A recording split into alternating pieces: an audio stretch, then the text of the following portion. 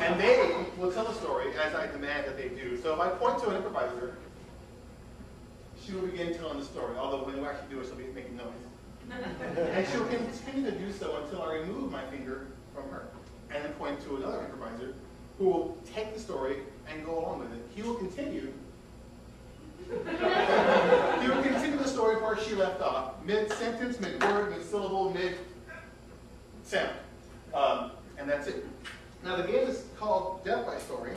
The game is called Death by Story. Ooh. Not bad, not bad. And the reason it's called Death by Story is because we got killed them. Metaphorically. Unless they mess up really badly, in which case, we'll see how it goes.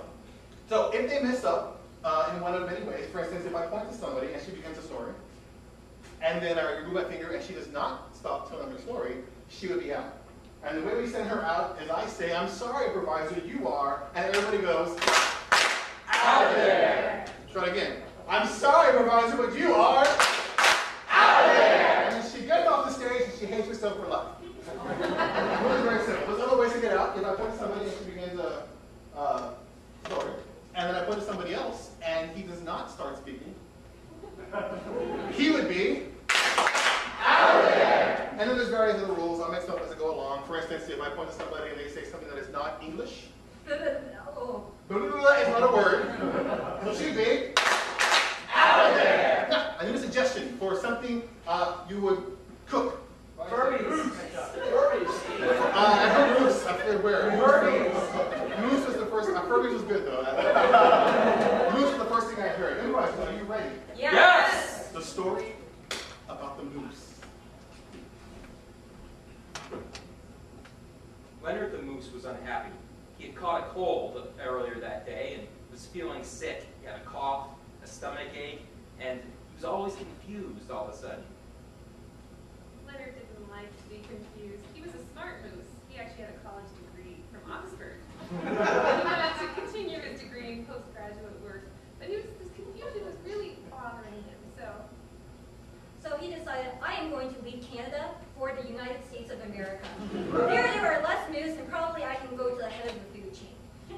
So he went to Montana, where the moose tribe lives, and he went to the Moose School of Postgraduate Work.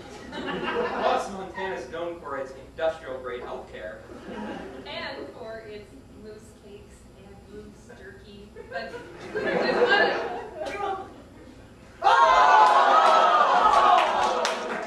I'm sorry, you are out of there. It's heartbreaking, isn't it? By the way, I didn't know Oxford had a moose. I didn't know Canada had a moose Oxford. That was interesting.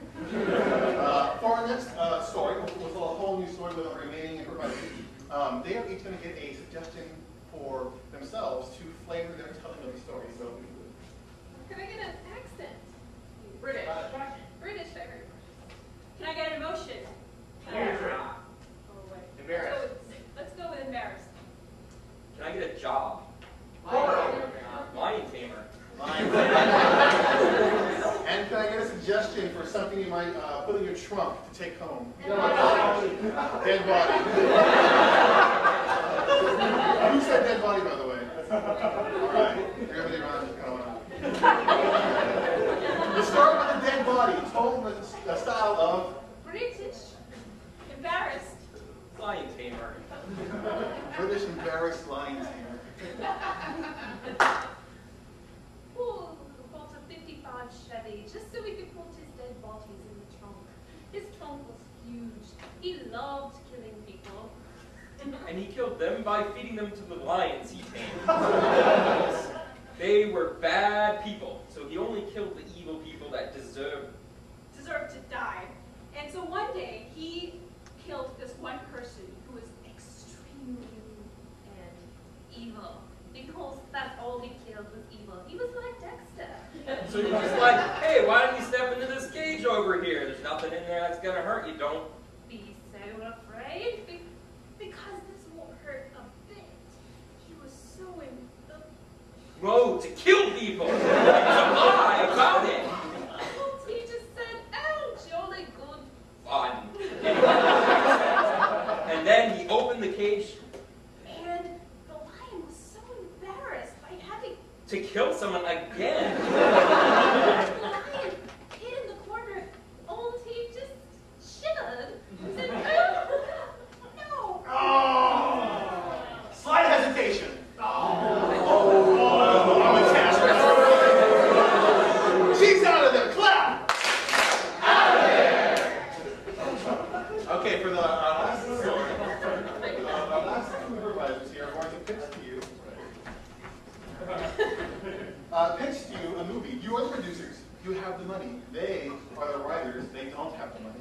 So they're going to pitch to you their money. So what is their movie about? Flatulence.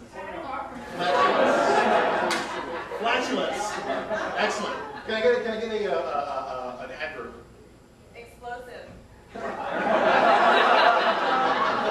Ladies and gentlemen, I give you the movie. Explosive flatulence. Now, you know what's funny, I know what's funny, we all know what's funny, and it's farts! Farts! Farts are funny.